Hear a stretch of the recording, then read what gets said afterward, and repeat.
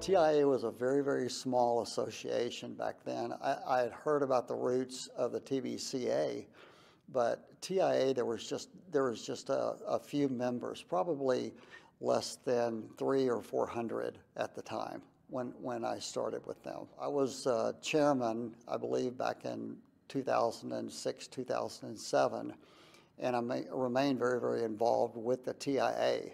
And I've seen the growth in the membership, the technology, and the fascinating things that they continue to do on the education side. We have some very, very basic courses for new members that are just getting into the industry.